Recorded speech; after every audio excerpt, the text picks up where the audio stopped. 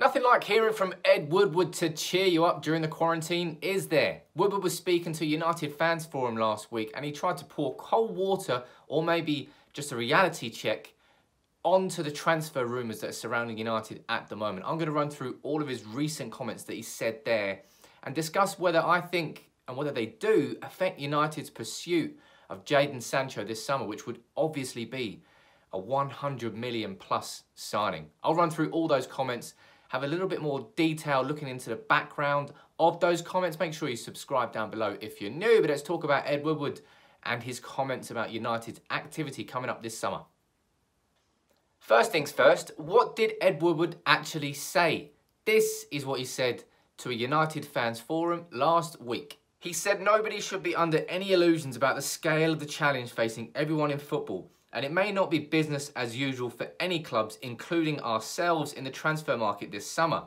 As ever, our priority is the success of the team, but we need visibility of the impact across the whole industry, including timings of the transfer window and the wider financial picture, before we can talk about a return to normality. My initial reaction to those comments from Woodward are, that's fair enough. That's 100% expected to hear Woodward say that, because the financial crisis that will be caused by the coronavirus is going to blow the 2008 financial crisis out of the water, which really affected the banking sector. But this is going to affect every single sector of business, from the smallest independently owned shops to the largest corporations in the world. Billions are going to be wiped off the value of every country's economy and the businesses inside them, including Manchester United. United will, I wouldn't say they'll be tight with their money, but it's such a massive financial crisis that it's unprecedented and it's going to cause all sorts of problems. So if our pursuit of Jadon Sancho wasn't complicated enough because of how big a signing it is, going into it after the coronavirus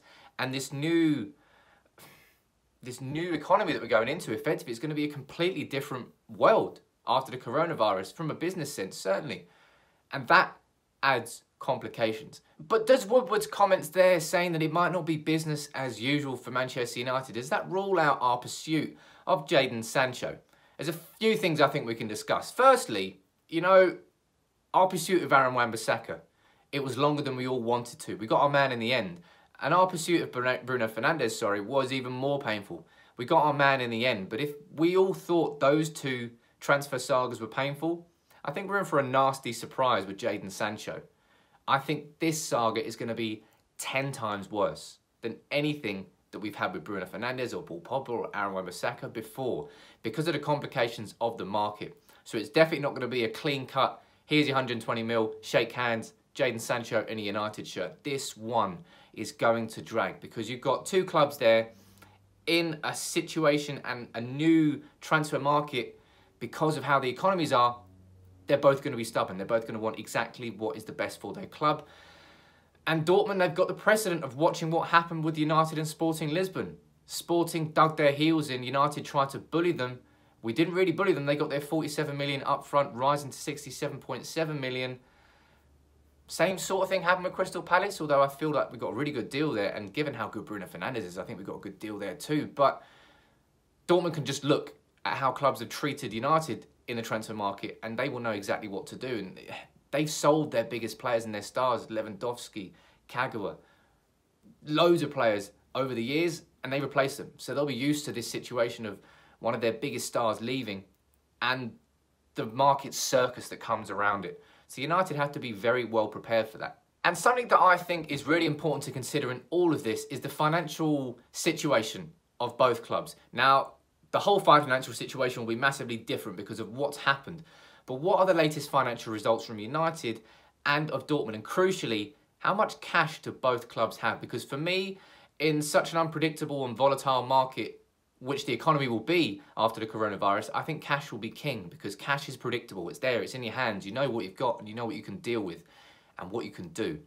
Now with United, we had £100 million in the bank in our latest financial results, going up to 31st of December 2019. Obviously since then we signed Bruno Fernandes, but that's a healthy amount of cash in the bank. What about Borussia Dortmund? Their latest financial results go up to the 30th of September 2019, and they had 30 million euros in the bank. So cash-wise, United do have an advantage there. Something that is also worth considering is the fact that United have still got £400 million worth of debt and Dortmund are debt-free. So there won't be that sort of pressure on them to make money to help pay and service these debts that United will have. So there's pressures at United that Dortmund don't have. And I don't really think that United will be able to bully Dortmund because Dortmund have got the examples and the precedent that the Sporting Lisbon and Bruno Fernandes situation showed them. That United paid up in the end. No matter how long they tried to drag it for, United paid up. And I don't really think they're going to be letting Jadon Sancho go on the cheap. I think there's a real onus on this situation. If Jadon Sancho wants his move to United and he wants to push it through, and he really, really does, I think he's going to have to exert his own pressures. Not saying that he needs to put in a transfer request, but pressures from the Jadon Sancho camp would make it an easier situation for United to deal with. And I think it's such an unprecedented situation that we can't really predict what's going on. And I understand what Ed Woodward is saying there when he said we need to know about the impact of the financial crisis. We need to know when the bloody transfer window is going to be open, because how can you prepare for something if you don't know when it is? And that's the situation facing everybody. And, you know, big transfers are complicated anyway. But if Jadon Sancho really wants this move to United, and United really want this move for Sancho, and Dortmund are willing to sell, then a compromise will be found. There will be a middle ground to please all parties. But unfortunately for United fans, we all have to accept that it's going to be a hell of a drawn-out saga. And because of the complications of the coronavirus, it's put this transfer into a new market, an unpredictable market, a brand new market. It's a sort of like a post-coronavirus footballing world where things are going to operate differently. And I do think that the idea that a transfer of like Neymar to PSG levels is completely unrealistic now. And of course, cash isn't everything, because transfers don't specifically mean if he costs £120 million, 120 million goes out of the account straight away. The transfer can be staggered with an upfront cash payment and then staggered payments over 3, 4, 5 years. Clubs often do that.